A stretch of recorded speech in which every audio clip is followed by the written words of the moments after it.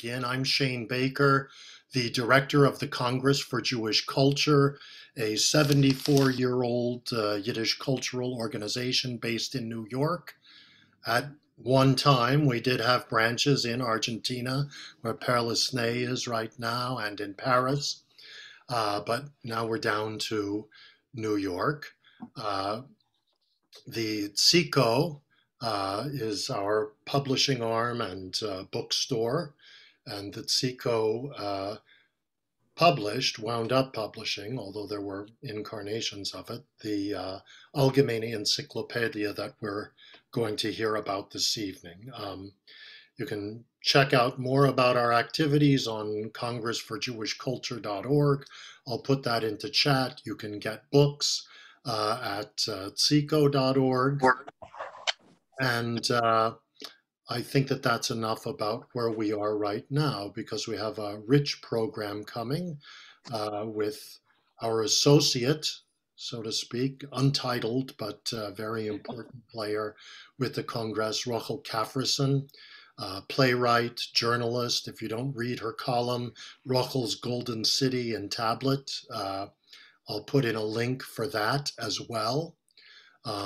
She goes in depth on really interesting and sometimes unexpected topics in the world of Yiddish, as well as cataloging Yiddish happenings the world across, which we can all attend now thanks to Mr. Pandemic. Rokhl will introduce Barry, the guest, but I've introduced Rokhl, so Rokhl, take it away.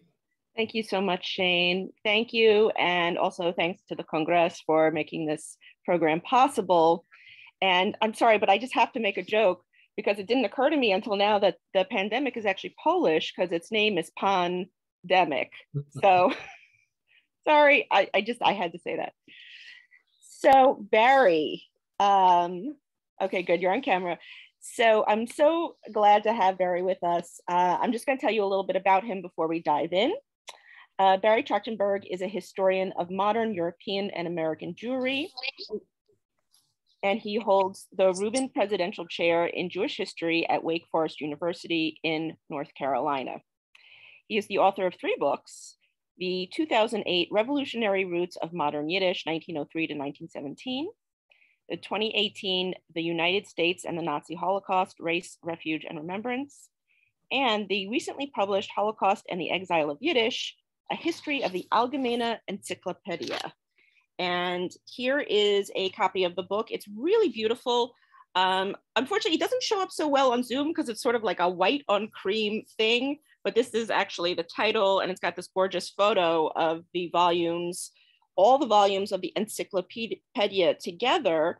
And as you'll notice, it doesn't look like your normal encyclopedia set, in that normally an encyclopedia is many volumes, but they are unified. And what you see here is a lack of coherence.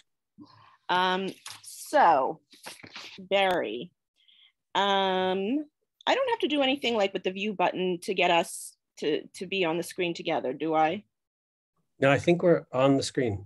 Okay, great. Yeah. So thank you so much for coming. This is really a fun thing for me. You know, I just think reference books are really cool. And oh, what I wanted to do before I jumped in here was to show that I actually own 1 volume of the Encyclopedia.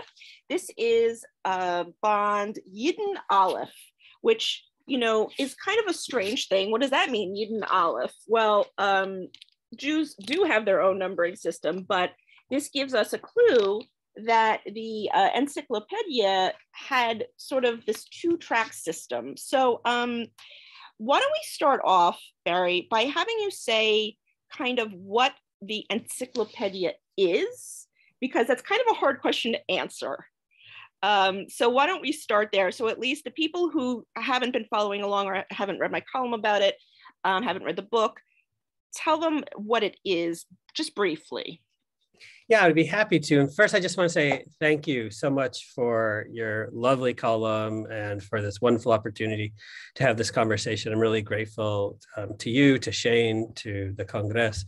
If I could, I'll share my screen and Great. I can show you the full photo of what a complete set of original encyclopedias looks like. So can you see that there?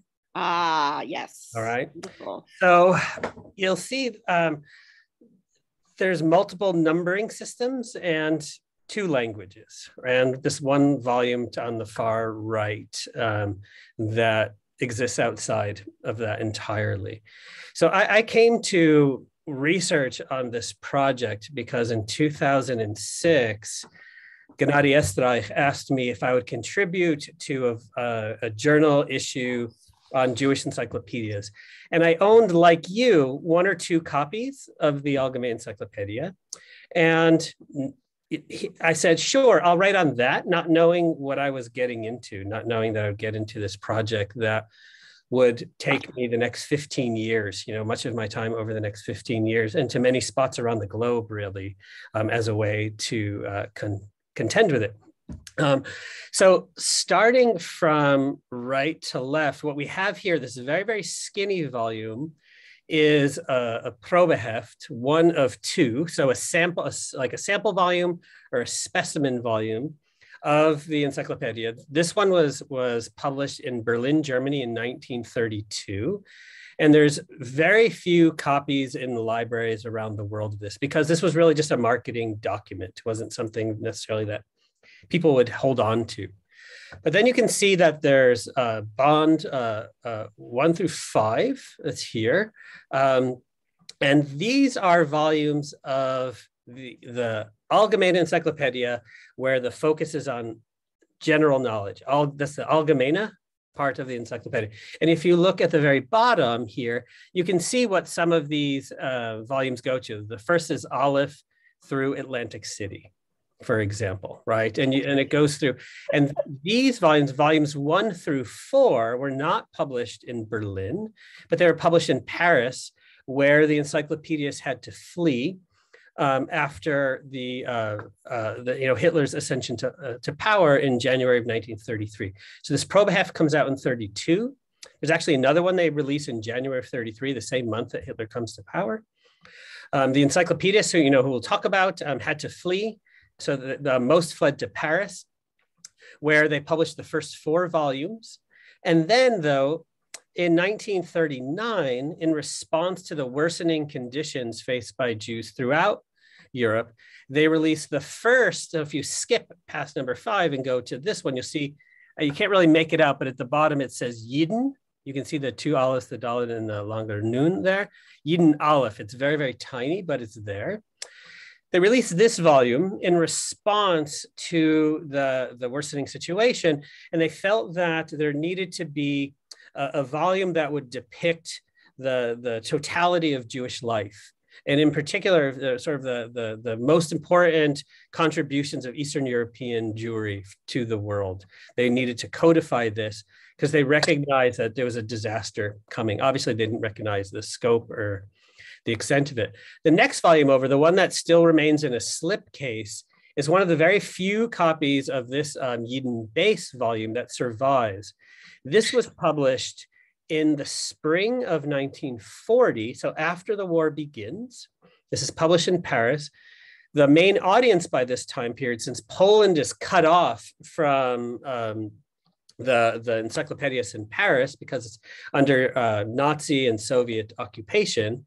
So most of the volumes were shipped to America. That ship is lost at sea, presumably sunk by a U-boat, but a few copies were sent to the Tziko in New York and survived. And I was able to find one of these copies at the Tziko. So now, 2 years later, they published Yidden Gimel. Now they're in New York. So they've escaped. The encyclopedists have fled from Paris. They've followed the path of many refugees. They went south to Marseille, crossed the Pyrenees into Spain, made their way to Lisbon, and in the late summer, early fall of 1940, land in New York, where they have with them the manuscript for Yidden Gimel. And what we see is this transition of the focus of the encyclopedia away from knowledge of the world to specifically Jewish knowledge in response to the worsening conditions faced by European Jews. After Yin Gimel is published, they then actually publish the fifth volume of the general volumes. And then from that point on, they publish 4 more volumes in the Yin series.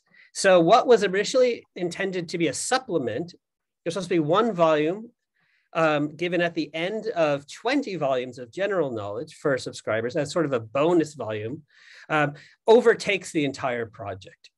So by 1944, they've abandoned the commitment to publishing general knowledge and realized what they need to do is to publish the most important sort of facts and information about Eastern European Jewry, to preserve it as a document that can be of use to American Jews, who they see as in the post-war period, in the post-Horn period, as carrying the mantle, really, carrying the burden of leading world Jewry.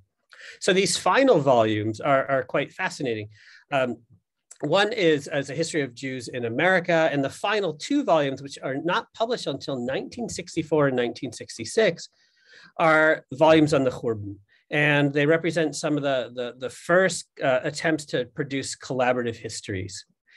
These 4 volumes that exist on the left came out starting in the 1940s, and continued until the mid-1950s. And this Jewish people past and present, initially it was supposed to be 1, and then it became 2, and then ultimately 3. And they thought they were finished at 3. And then in response to the 300th anniversary of Jews in America, they published a 4th volume. And what's contained in these are many translations of articles that were published in the Yiddish, but also new works to be published in the English, some of which were then translated into Yiddish and published in later volumes of the Encyclopedia. So like you said, normally when we think of an encyclopedia, we think of something like this, right? The Encyclopedia Judaica. We think this, here's a slide of the Jewish encyclopedia. We think of, when we think of encyclopedia, we imagine in terms of order, of coherence, of uniformity. And this is very much inspired by, the notions of the Enlightenment, where encyclopedia was to contain all the knowledge of the world in an orderly, standard fashion. And instead, what we have with the Yiddish encyclopedia is really this symbol of the chaos and transformation, and in many ways, really the resilience of Yiddish culture during this time of great turmoil. That's probably a much longer introduction than you wanted. Sorry. No, well, I think that was really perfect. Thank you, Barry, because with something like this, it's really hard to give a 1-sentence answer because it is such a complicated, sort of convoluted story, but also that makes it a lot more interesting. And there's a couple things, if you want to, can you end the slideshow, or are there more slides you want to show right now? I can show some later or not as you need. So there's a couple ways to talk about this project. One is by the material, which is very interesting. And there's some interesting questions to ask about the material that was chosen and produced to put in these volumes. And then there's the story of the people, the men, mostly men, who made the decision, who pushed it forward, who really carried this project forward through the worst possible circumstances, but felt themselves really obligated to it for their own reasons. So there's these 2 different tracks, and I want to talk about both. But let's maybe start by talking about the material that went in the encyclopedia. This was the age of encyclopedias, the age of enlightenment, still this idea that, people could be uplifted and educated, and knowledge could be democratized, right, by creating these encyclopedias in the languages that the masses read. And if the Jewish masses were reading Yiddish, give them Yiddish, right? Of course, as Barry noted, the Encyclopedia Project was actually inaugurated in Berlin. So, already, as he says in the book, at a remove. The editors and writers and conceivers of the encyclopedia were at a remove from the people that they felt they were serving, which is itself part of the story.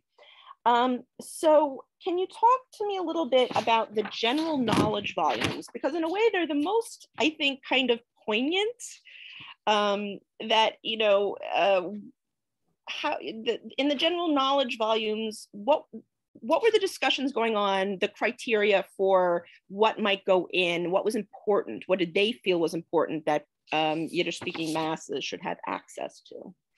Sure. So the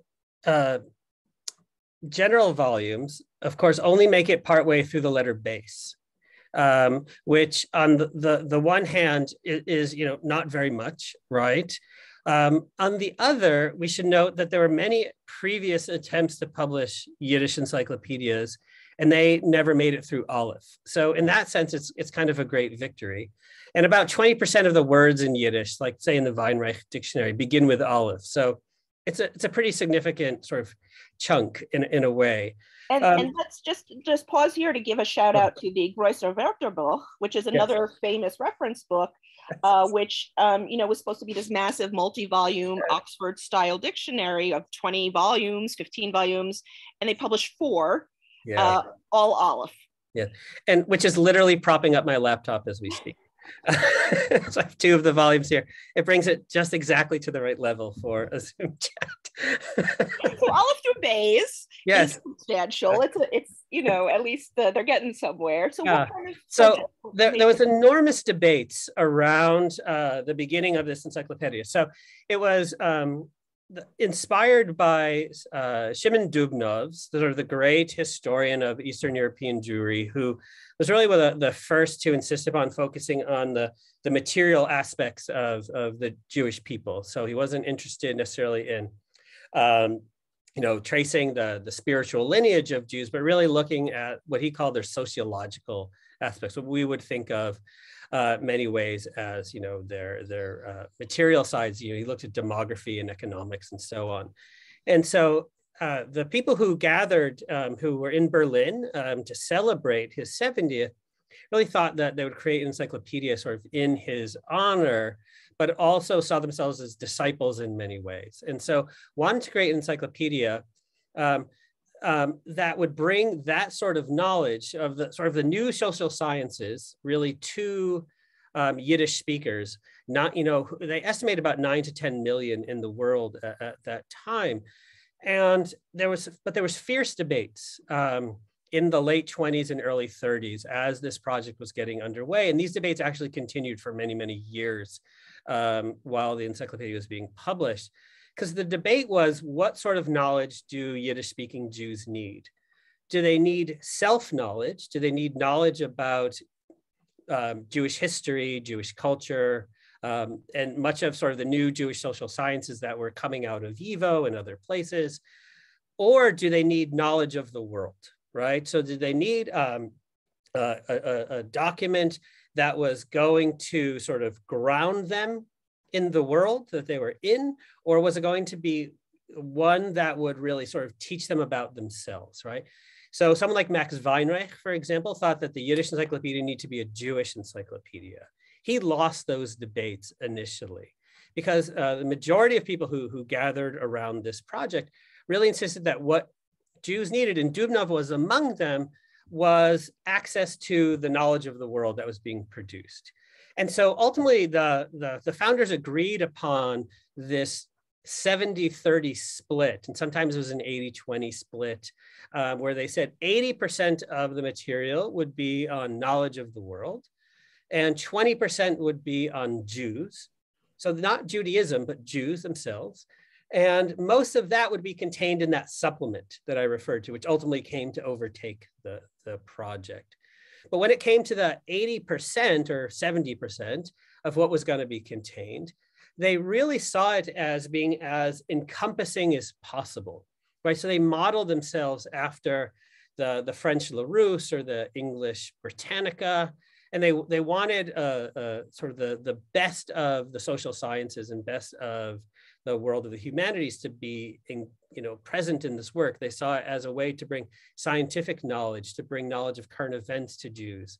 And they really saw it as a work for sort of the everyday Yiddish reader who didn't have time to go to libraries, who couldn't attend lectures, who just needed a book to pull off the shelf to understand the larger world. Mm-hmm, mm-hmm. So can you talk a little bit then, if that's the general knowledge, actually, maybe we can go back to slide sharing, and can you show us a slide or two from what those general knowledge volumes look like? Yeah, absolutely. I have a couple choices. So why don't I show you what the first Probeheft looked like? And the reason why this is helpful, and so this is the one volume that's digitized, and it can be accessed at the National Yiddish Book Center's site. And so here's the front page of it. Sorry, Algemeyne Encyclopedia Probeheft, Dubnov Fund, Berlin, 1932, right? So the reason why I think this is useful, because even though this was an advertising document, it was the only it's the only snapshot that we have of how they imagined the entire project to have looked like had it gone according to plan, right? Had not historical events just interrupted the project entirely. So if we skip through this, there's a fascinating introduction, which sort of makes the case for the Encyclopedia. But if we look at some of the different items that are contained, you'll see that it's very much like kind of a regular encyclopedia with a sort of Jewish emphasis in a way, and really a Yiddish emphasis in some ways. So there's entries on obelisks and insulin, right? So those are the first two here. And we can scroll through. So you can see this. Yeah, Rokhl, you can see. Okay. And so you can see, right, there's something on orthography, right? Mm-hmm. And so this piece is by Zalman Rezen, right, who wrote really one of the first grammars in Yiddish. And so it's about orthography in general. But then there's a significant discussion on Yiddish orthography as well. You can see here's one of my favorite ones, dinosaur here, where there's a brontosaurus, right, who's way out of scale from what, it's not 10 times larger than a steam engine. And so it's sort of wonderful in a way, but it also contains lots of sort of specifically Jewish topics as well, right?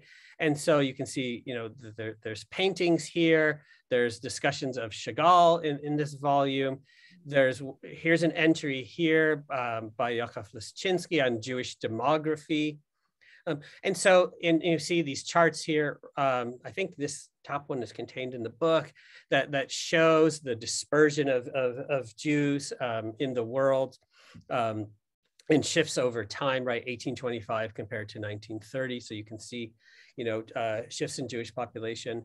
And so this gives you a sense kind of what the Encyclopedia was supposed to look like. And those the volumes 1 through 5 are a fairly good representation of this, although they actually contain much more sort of Jewish knowledge or knowledge of Jews than what that 70-30 split really, was supposed to contain. Okay, so then let's talk about the Jewish volumes, because the question is, what is Jewish knowledge? What is worthy of talking about? What is, important enough to include in an encyclopedia about Jews and Judaism and Jewishness? Sure. Yeah. So let me share my screen again, if it's all right. I'm going to switch over to a PowerPoint that I have here. So, excuse me. So the shift to those Yidden volumes actually begins in the middle of the general volumes, or really while those are being published. So, throughout volumes 1 and 2 and most of 3, it looks a lot like that Probeheft did, right? So just entries after entries, ranging no more than a few columns or so at most. But all of a sudden, at the end of the 3rd volume, there's this very long multi-authored essay on the topic of anti-Semitism, which is in the correct place alphabetically, but really entirely out of place in terms of what the encyclopedia is supposed to be about. And that was like my first clue that there's this shift happening in the project. The next volume that comes out, volume 4 in 1937, has a long entry on Eretz Yisrael, Palestine. And it's really quite fascinating. Again, it's multi-authored. Again, it appears at the very end of the volume. And although it fits alphabetically, it's utterly out of place. You know, and it points to, again, this attention that the encyclopedists are trying to pay to the worsening situations faced by Jews, but to stick to the form of the encyclopedia. And what happens, though, is that then they just recognize that they recognize by 1938, right, which is this year of terrible rupture. It's the year of Kristallnacht. It's the year when Germany takes Austria in the Anschluss, and the first acts really of horrific violence against Jews we see by the Nazis. It's at this point that they recognize that they need to sort of begin shifting their attention in this considerable way. And so we have these two volumes, the Yidden Aleph and Yidden Beis, which are published in Paris in 1939 and 1940. And these volumes are fascinating. So the beginning of Yidden Aleph, for example, is written by a Jewish anthropologist, Brutzkes, on Jewish types, right? And so this is really it's fascinating and disturbing, right? And so these are Jewish types.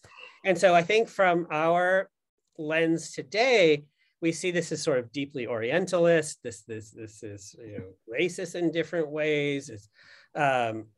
And yet what they were trying to make the case was that they were pushing against these notions of the Nazis, that insist that racial purity is really the hallmark of a nation's strength.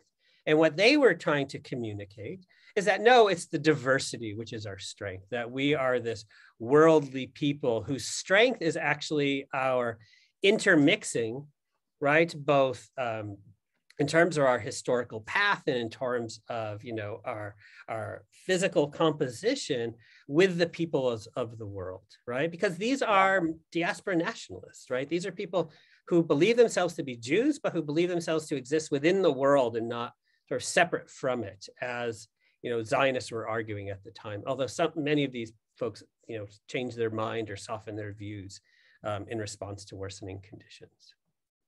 Yeah, in fact, this was something that I talked about in my column because it's so striking if you're just flipping through, and I have, the volume Yidden Aleph, because from our point of view today, it still seems as if they are assuming there's some kind of basis to racial science, right? Like when you say when you want to talk about the phenotypicality, as it were, right? Of, this is a Russisch Yid, and this is a, Litvish, and this is a this, and this is a that. It's like, it's super uncomfortable, but everybody bought into this at the time. Right. And it's not really until at this moment when it's starting to get challenged in significant ways. And that actually plays out in Jewish People Past and Present, the first of the English language volumes, because the very first essay is an argument, fully against that. It's just anti-eugenics essay. It's really quite fascinating.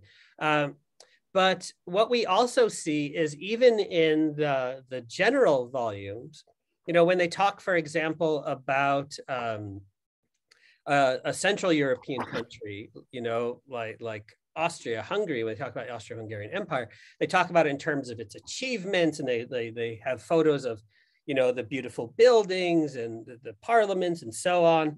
And then as they move eastward, there's an essay on Ukraine, and it's pictures of sort of Ukrainian peasants as sort of the archetype.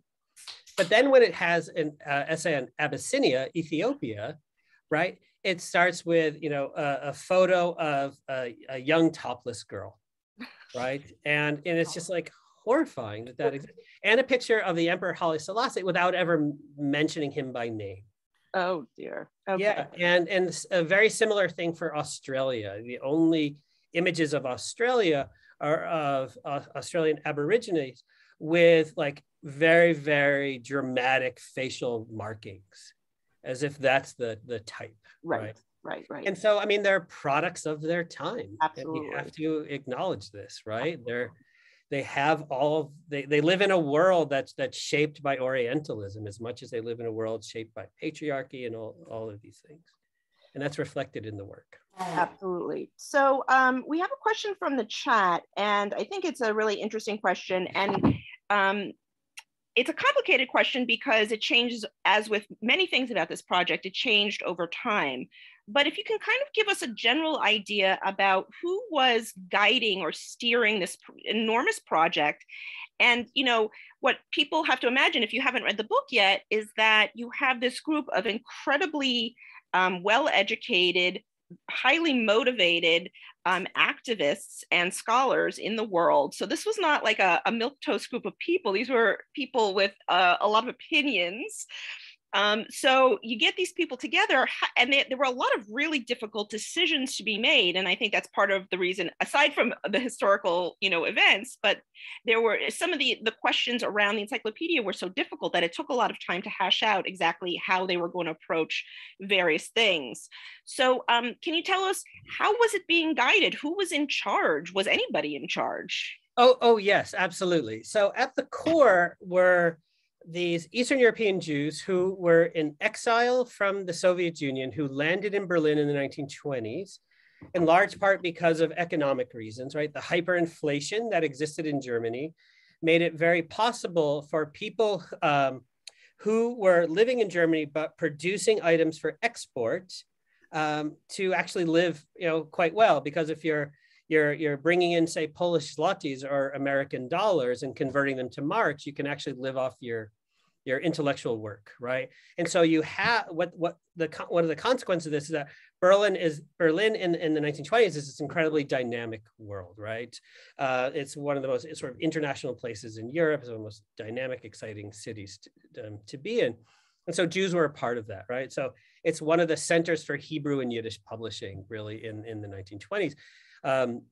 By the end of that decade, many of those folks had left. The German mark had stabilized.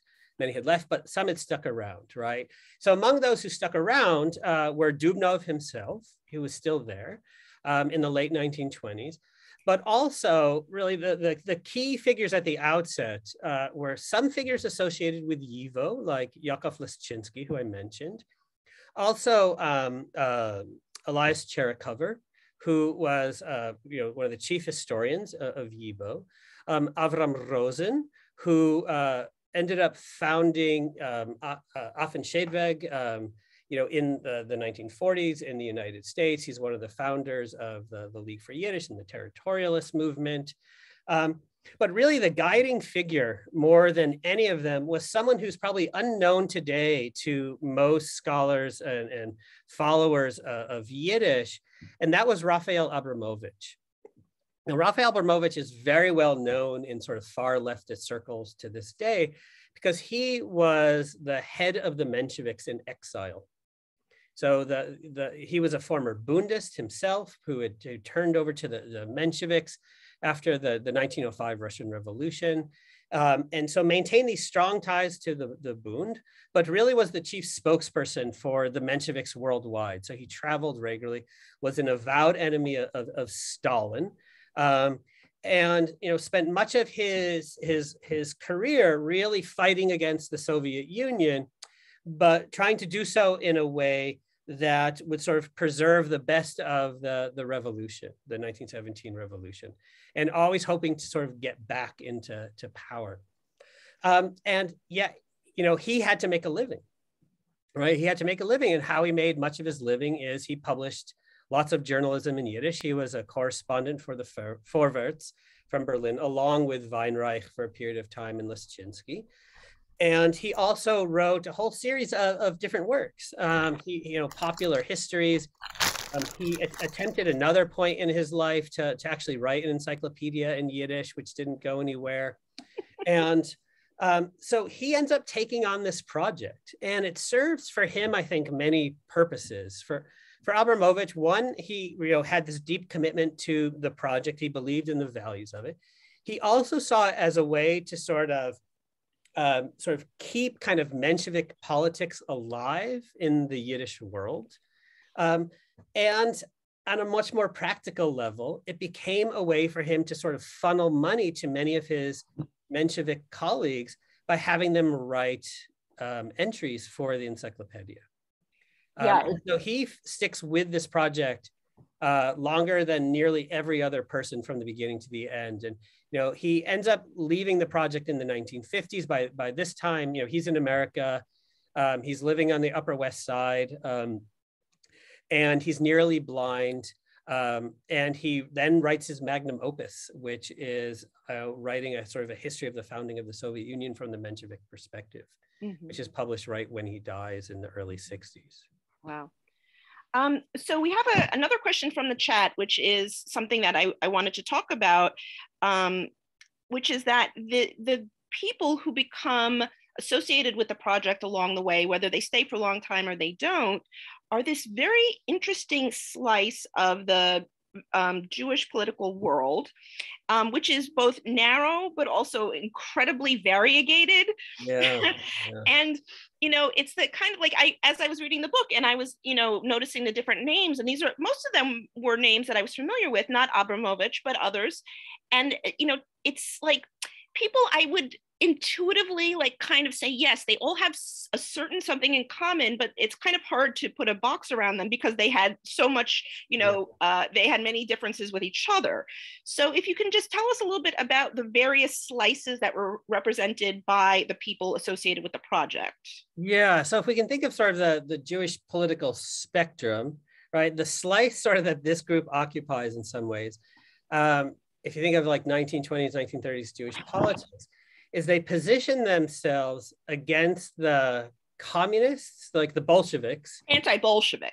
Yeah, so they're anti-Bolshevik. So the Bolsheviks are to their left politically, and the general Zionists are to their right politically, right? Which would make you think this is a narrow band, narrow slice, but actually so what that means is it contains labor Zionists, it contains Bundists, it contains diaspora nationalists of all sorts, it contains Jewish socialists, it contains Mensheviks, right? And so it's these groups that what sort of unites them to some extent, it sort of is a commitment to a working class ethos, right? This is much of what they share, although they're not all socialists, right? They're committed to the Yiddish language, although they're not all Yiddishists, and they're committed to a form of Jewish nationalism, although they're not all Zionists.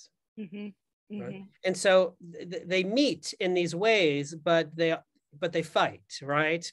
And what becomes fascinating is that although that's a fairly narrow band of the spectrum, this narrow band is trying to encompass knowledge of the entire world, right?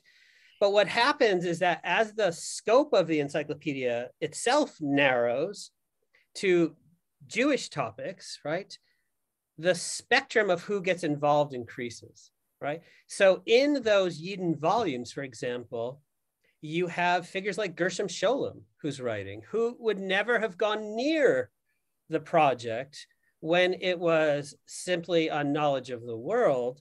But all of a sudden, he publishes works in some of the early Yidden volumes. His works on Jewish mysticism, works on Hasidism, appear in those volumes.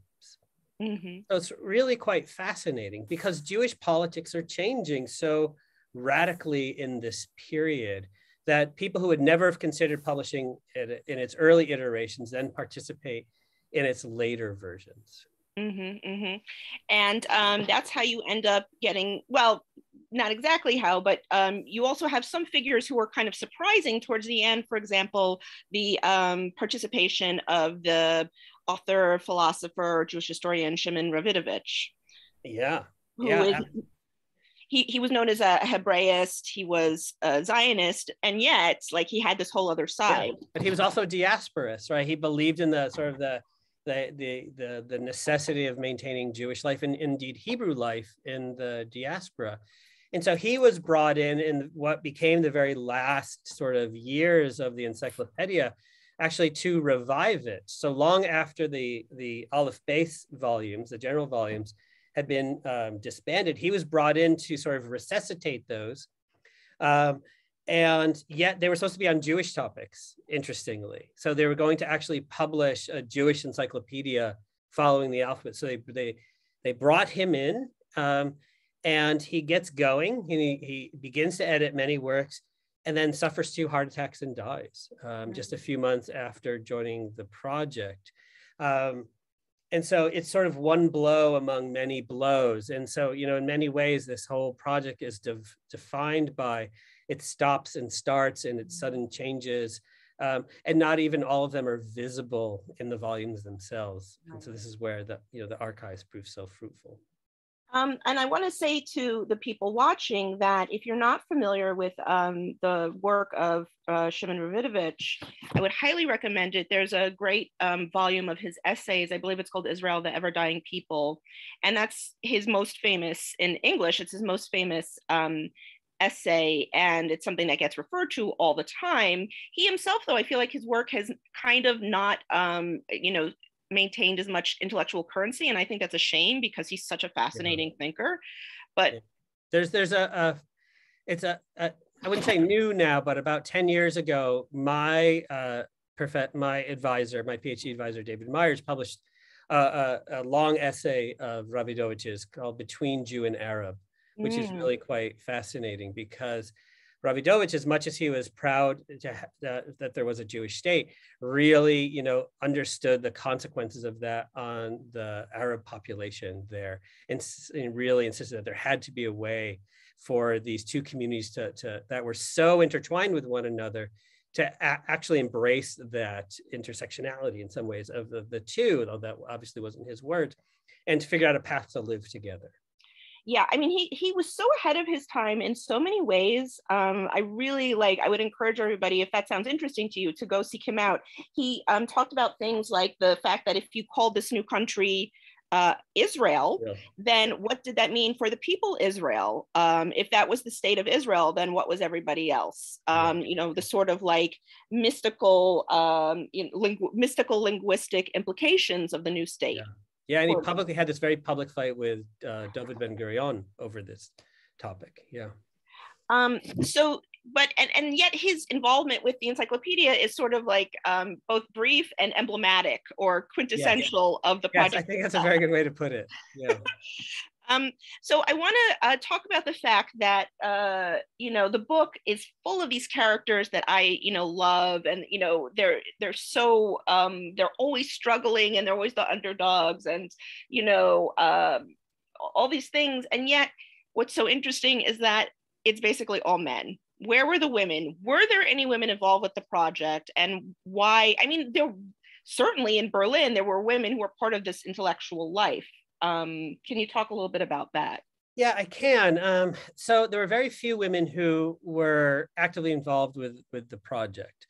And so it really posed kind of questions for me as a historian, as a feminist, I mean, like how to contend with this in the work, right? And I spoke with a lot of colleagues and trying to sort of sort this out. And because the reality is this is a project that was governed almost entirely by men. And there were very significant contributions by women authors like Rokhl Kafrissen, published long works, both in the English and the Yiddish on Jewish art and art history. It's really fascinating. There's other works, but women are utterly unrepresented, both in the authors of the work, in the editors of the work, and in the entries themselves.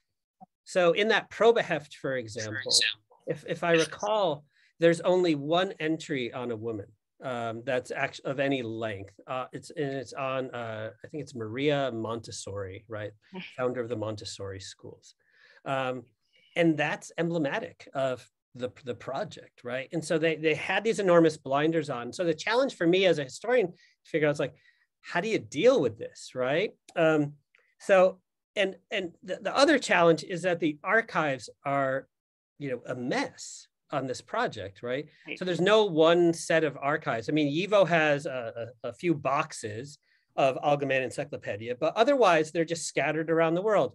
Right. They're in Cape Town, they're in Jerusalem. So since you mentioned Cape Town, I want to talk about Sholem Schwarzbard. Yeah, let me do that in one second. Let me just finish this last piece, right? Okay. So, no, because I think it's an important question that you're raising. I just want to give it its due, but I'll be quick.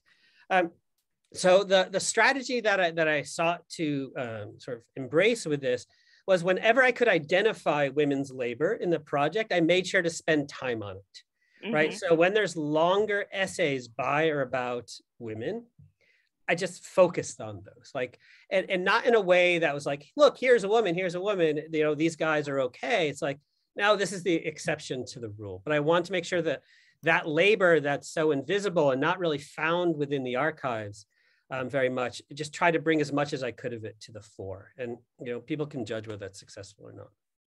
But Schwarzbard, yeah. So, okay, thank you for that. I thought you were going to go in a different, you were going to continue down, and I kind of wanted to introduce this question of the work that that you had to do that as a historian of assembling the fragments of the archive from, you know, all these different places. And I thought talking about Schwarzbard was an interesting way to talk about that task. So first of all, Schwarzbard is both probably one of the most interesting, you know, colorful people involved with the project. So let's talk about who he is, and then how he got involved, what he actually did for the encyclopedia, which is, you know, somewhat a small slice of the work, and, you know, not super critical, but still. But he's one of these fascinating figures who intersects with the project in a way that you wouldn't necessarily expect, right?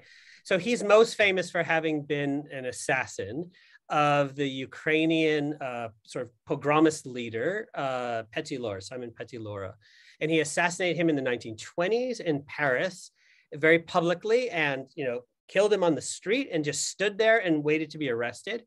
And his trial that took place in Paris was sort of an international cause célèbre. It's what brought Elias Cherikover to Paris to form his trial. It led to the creation of all these archives on pogroms, and he was acquitted, right? He was acquitted for this act, and he had lost, you know, many members of his family in these pogroms that happened during the time of the Russian Civil War. And so after this, you know, he had been a political activist and a poet. He stays in Paris for a period of time, and then ultimately he becomes a salesperson for the encyclopedia. He needs to make a living also. And so in the late 1930s, he travels, as did other salespersons for the encyclopedia, to the increasing sort of Yiddish diaspora, right? You know, Yiddish is moving, you know, as the book argues, kind of into its own exile. And so there's a Yiddish speaking community in Cape Town, South Africa.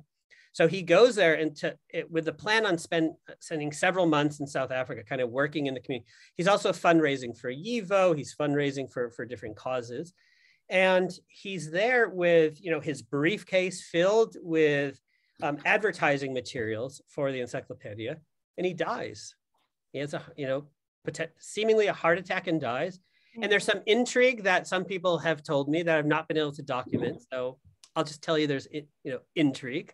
And he was buried there initially, and then he was ultimately buried in Israel. But at the University of Cape Town, there are several file folders of materials on the encyclopedia. And one of the benefits of this being a very long project that I started, you know, in 2006 was that in 2017, I had a chance to go to Cape Town for a conference and went to the university, requested these materials, and after waiting a couple hours, they come. And in it are some of the most amazing advertising documents for the encyclopedia that don't exist in archives anywhere else in the world. Wow. And it's only because he died there, right? Had he gone back to Europe, it's very likely those materials would have been lost, like nearly everything else was lost, right? And so it's this scattering of the encyclopedists to different parts of the world.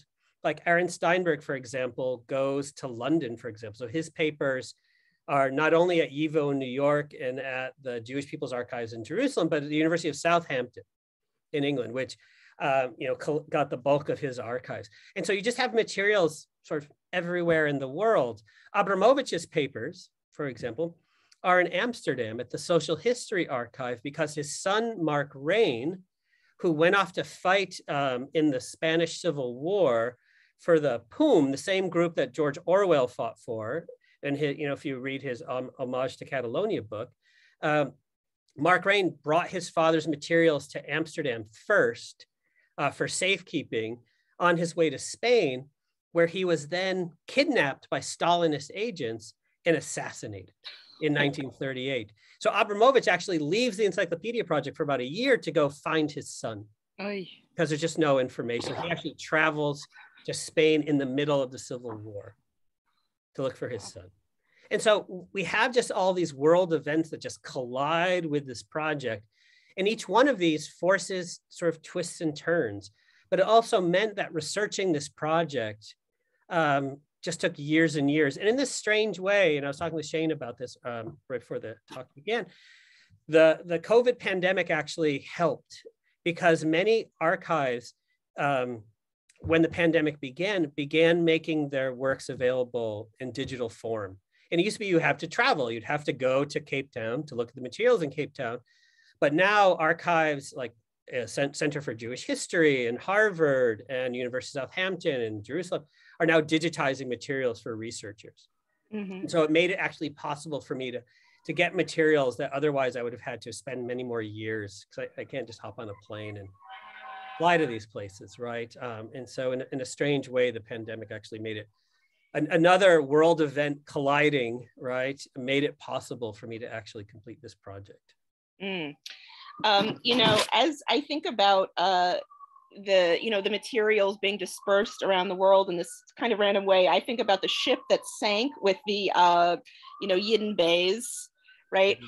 And it reminds me of, there are these stories about like, there was a ship that sank, I think with Garfield phones. And so there's a shore in Brittany where they wash up on. I've heard of this. These Garfield phones keep washing up. And I think, maybe the Yiddish bays, maybe that was in a box. It's at the bottom of the sea. Maybe we can get, what's his name?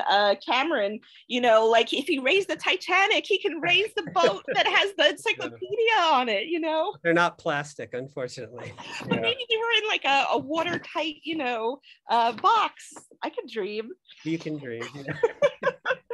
Really, though, what we need is for these works to be digitized, right? And so they can be widely available, they can be searchable, and that's, depending on how well this book goes, if the reception's strong, I can make the case, to get grant money to try to do some of that work. That would be amazing. Yeah. Faith has to run. But Faith, do you have any questions? I feel like you. All right, Faith, if you have any questions, please type it in the chat or tell us now. I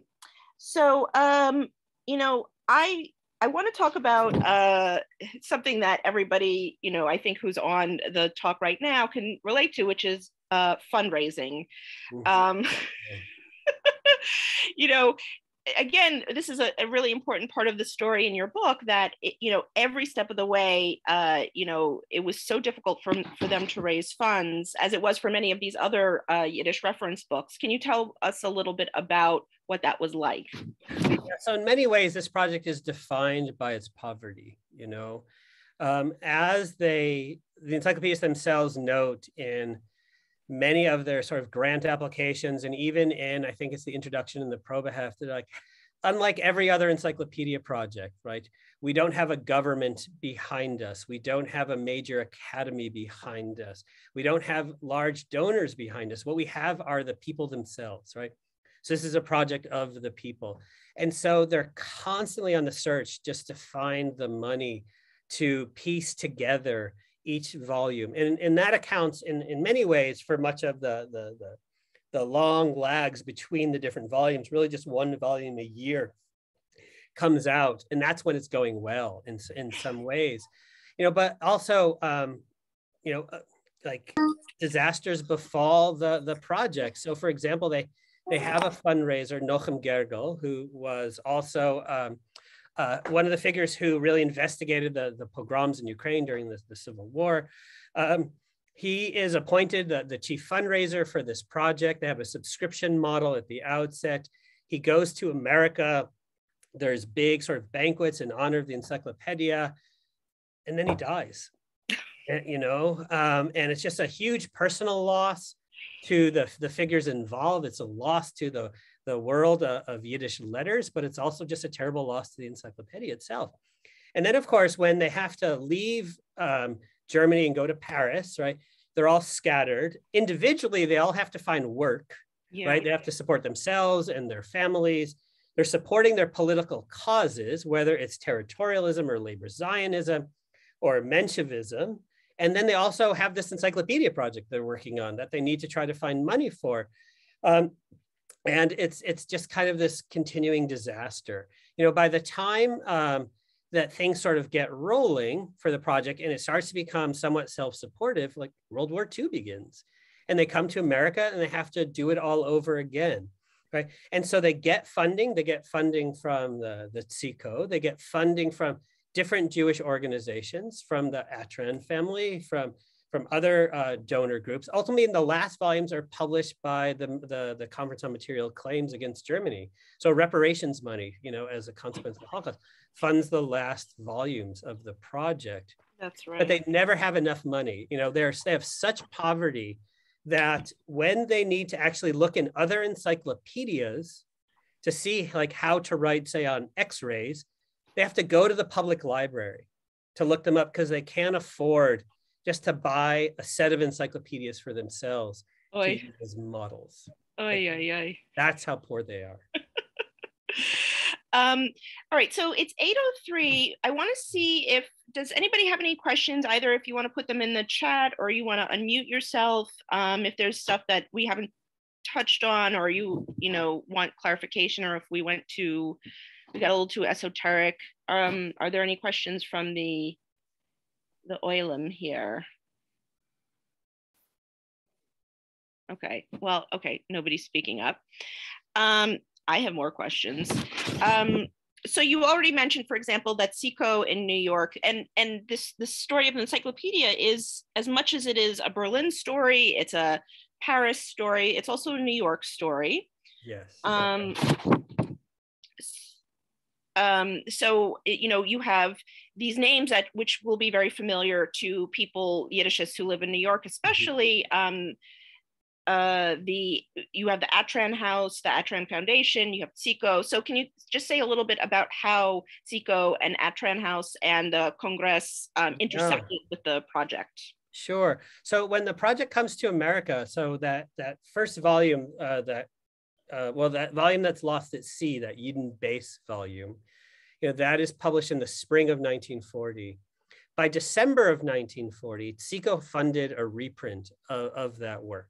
And so the volume that most people have is either that reprint, or there was a second reprinting of that volume that came out in 1948, I believe, where they republished everything up to that point. And so the project would not have survived without Tziko, which was the publishing arm of the Congress, or is the publishing arm of the Congress.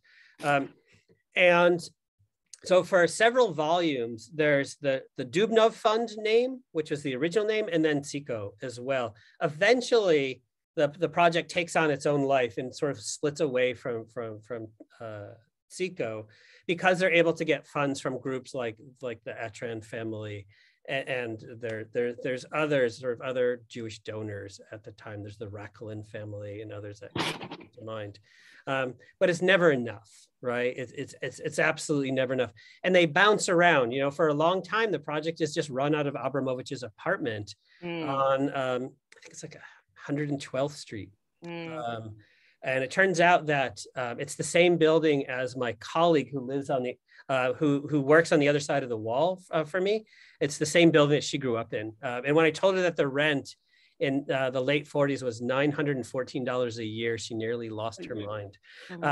Her mother still lives in the building.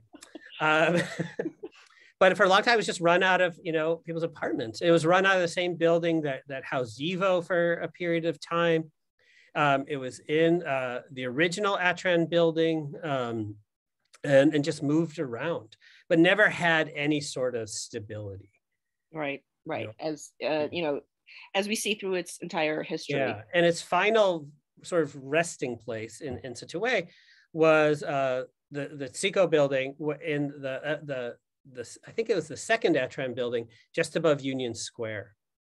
Oh, interesting. Okay. Yeah, and that's where I first sort of encountered the Encyclopedia, because I remember when I was first working on this, researching at YIVO in 2008, I called Tsico and asked for Hyatt Wolf. And so, I got him on the phone, and he tells this story that I relate in the work, where he says, to me, you're calling about the encyclopedia? Like, in my 9 years, nobody's ever asked me about the encyclopedia. Like, come over, my basement is full of them. And I go there, and he brings me down to the basement, and floor to ceiling are just volumes and volumes of those last two numbers, which were on the Chorben, which they published, I think, about 1,500 each, and most of them were still in his basement. Mm-hmm. And I think I would love to do a whole other talk about the way the encyclopedia editors talked about the Holocaust, because they were so close to it, when they started to do that work. And, it would be great to talk about what they included and how they did it and what the reception was. It's a little bit it's too big, I think, for us to get into now. So I want to, well, first of all, you do talk about it in the book. So I want you to tell people where they can get the book, and there is a discount code. Yeah. Sure. So let's. Yeah. So thank you for that. So there's a couple ways. So I will, if I can figure out how to put this in the chat, there's a way to add a document. Oh, there, I think it went. Oh, great. Okay. So there's a flyer for a discount code for the book.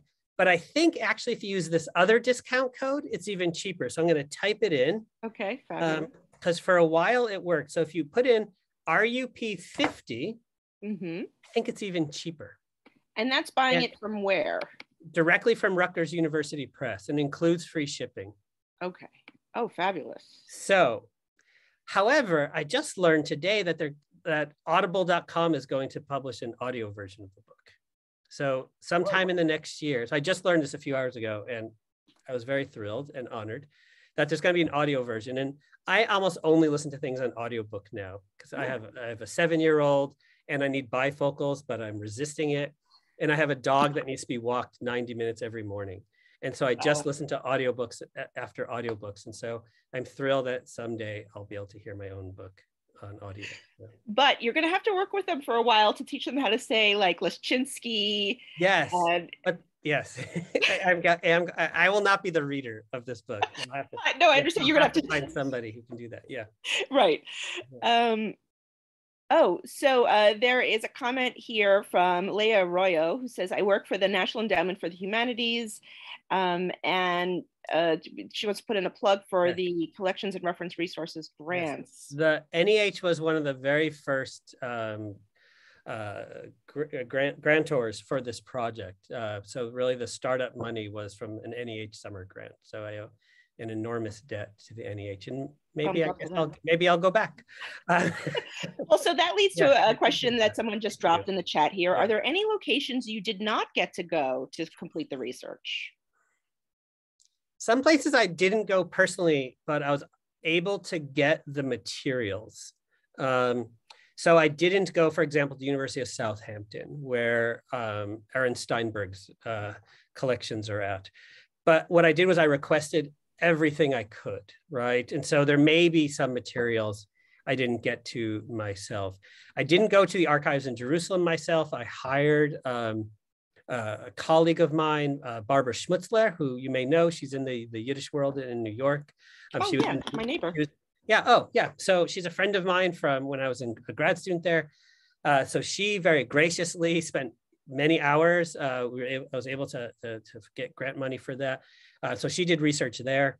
So there's not archives that I know of that I haven't had a chance to look at. Okay. Yeah.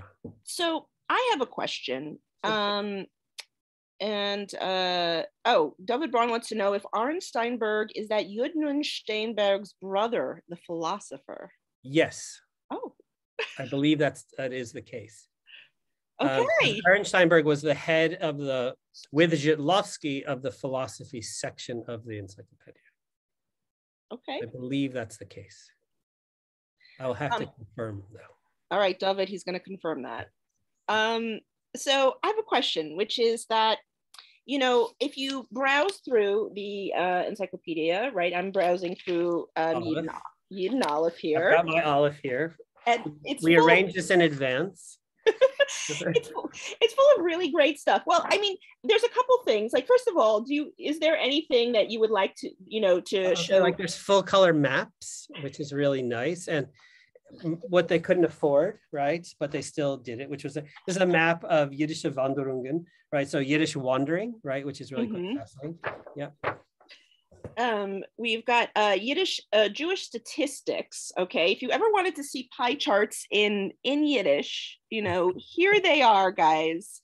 And you know, as a material object, right, it's so fascinating. It is so many things, right? It is a reflection of what, you know, an encyclopedia might have looked like in, you know, 1940 or whenever this was published.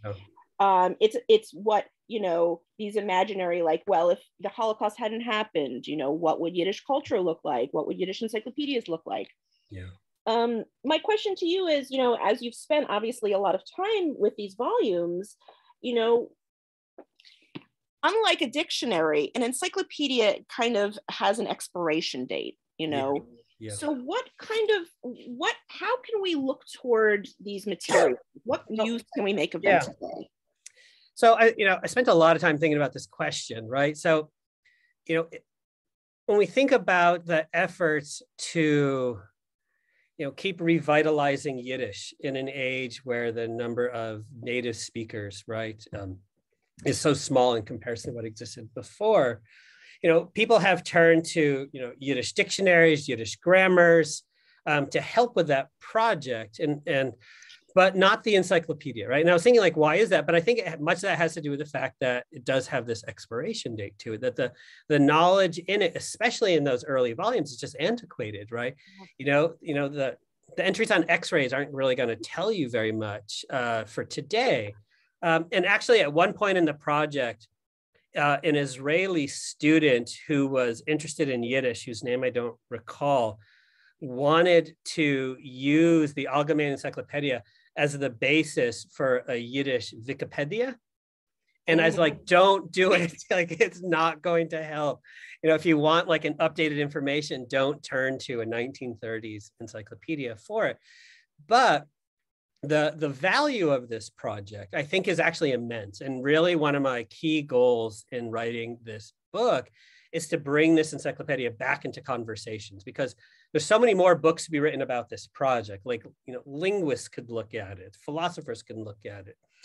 You know, there's so many other pieces, you know. And my goal here was to tell like a central narrative, but there's so much more. Because it tells us what you know, this group of figures imagined was the essential information that needed to be preserved for the Jewish future. Because especially in those volumes after 1940, when they come to America, they're following news very, very closely. They're following the news of the murder of their comrades and their colleagues in Europe, and they realize very, very quickly that they are the last of this cohort of intellectuals, and that they have this duty and this obligation to put together the most essential information that they can to create a legacy for the post-war generation of American Jews who are likely not going to be working in the Yiddish language, but like, how can they preserve what's fundamental? At the same time, they take on the tasks of trying to maintain networks, you know, of Yiddish speakers who are now scattered all over the globe, you know, largely in flight. So they want to use the encyclopedia as a way to maintain these connections with one another, as Jews are moving further and further, you know, in exile from the Eastern European center. And so there's all these sort of goals to the project, which I think are worthwhile to understand. They're worthwhile also to honor, but also to assess critically, right, as we've done. And this is how it was received, you know, by a younger generation of Jews who were looking at these volumes and reviewing these volumes. They really said, like, this is helpful, this is not helpful, you know, like, this is useful, this is antiquated, right? Because American Jews were not going to simply take on, you know, sort of this mantle that was bestowed to them, and not define it for themselves, right? But what happened is that I think the encyclopedia gets left behind, but it's worthwhile to keep returning to. Yes, I highly agree with you. My friend Elise here in the chat says, do you know if there have been any of these volumes used in undergraduate Jewish studies programs anywhere? It seems wild to me that they would not be. I mean, I would be surprised, because who knows, even in the Yiddish world, people don't know about them. Yeah. As far as I know, I'm the only scholar who's ever written on the encyclopedia, other than people who've written reviews of volumes as they came out. So since the late 60s, I've looked in all of the databases I can find, and I haven't found any other articles. There are some scholars who every now and then cite something in the encyclopedia, because especially those Yidden volumes and Jewish people past and present are just rich with information. So if you want to learn about, you know, what Jewish education looked like in the 1930s, you can find it there. If you want to learn about, you know, the Jewish labor movement, you can find like amazing articles there. And so people have cited those, but nobody's ever used this as a tool as far as I know. But if you look in databases, you'll see that individual volumes are scattered around libraries all around the world, you know, and very much in America. There's hardly any library, though, that has a full set. Right, which would make it less likely for an educator to use it as a resource. Yeah. Even more unlikely. Yeah. Although, and I would add to people who do find occasion to use the encyclopedia, for example, my friend William Pimlott, who I thought was going to come, but I don't see him on the list here, and he writes on the Yiddish press, the global Yiddish press, and he said, yeah, the article on the Yiddish press in the Encyclopedia is fantastic. So, yeah, and this is an interesting thing about it, is that the entries that are in the first 5 volumes, I mean, they're just most of them are kind of boring, right? Because they're on like automotives and they're on, you know, steel production. But it's when they turn over to Jewish topics is when they're writing in the areas they actually know something about, right? Because otherwise they're mostly a lot of them are just copied from other encyclopedias. I haven't done the work to compare like which ones come from the Britannica and the Roots and others, but it's clear that they are. You know, they're not original works, but as soon as they switch over, it takes on this dynamism, you know, because they're really writing from their own experiences, you know, and their knowledge, and it's just beautiful. You know what would be like a dream project? I'm thinking like, what would be great, you know, and I think maybe this is, you've already said this, but to do like an edited selection, you know, to really go through and find the best of them and have a bilingual, you know, edition. Yes, NEH, you know, I'm looking at you. Yeah. Are you listening? Yeah. Yeah. Okay, so you know, Jordan asks here, have later reference works made use of the encyclopedia? I want to point something out, which is so weird. And Barry, you pointed this out to me, that the YIVO encyclopedia, which is now online and which is phenomenal, does not reference this encyclopedia.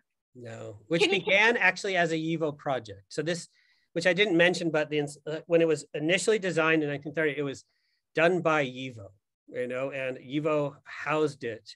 And there were all these tensions between the Vilna group and the Berlin group, and eventually YIVO sort of disassociated from it and let the Dubno Fund kind of go off on its own.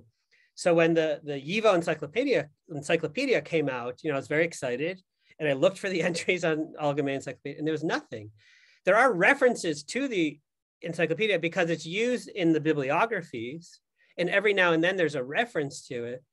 But there was no awareness among the YIVO encyclopedists of the 21st century that YIVO actually tried to create an encyclopedia in the early parts of the 20th century. Well, I happen to know that YIVO is now in the process of doing some kind of overhaul or revisions to their encyclopedia.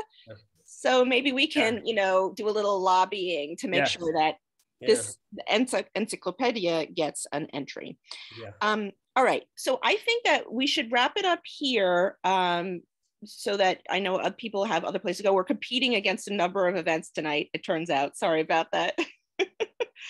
But I do want to encourage everyone again, if you stuck around, you're hardcore, you're really into reference books, get Barry's book. It's really interesting, and it's such a fascinating group of people, and you follow them over so many years, and the heartbreak, and also the little triumphs. I mean, oh yeah, I think it's a success story in many ways, because at any moment they could have just abandoned this project. But they stuck with it long after its utility was clear, right? And so they left us this legacy that is just phenomenal, and a treasure, and really, really it's a gift.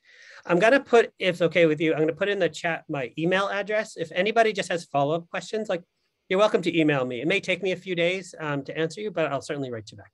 Fantastic, thank you. Yeah. And I think the word that you use in the book is resilience, like that it really, it's a story of resilience. And I think that's true. I mean, it can be both, a sad story and also a story of resilience. So if people don't have any further questions, make sure you buy the book. You got the coupons, download the coupon, Rutgers University Press. And I want to thank everybody for coming. And Shane, you want to say goodbye, say our final word? And thank you. Sure. Barry and Rokhl came up with the idea for this evening, and it's really great, interesting, and informative. So thanks a bunch for coming up with the idea. Barry, thank you for joining us, and for your work on the Algemeyne Encyclopedia. Thank you. I'm honored to have had this opportunity. Thank you. And by the way, he is correct. If you go directly to Rutgers University Press and use the code RUPFIFTY,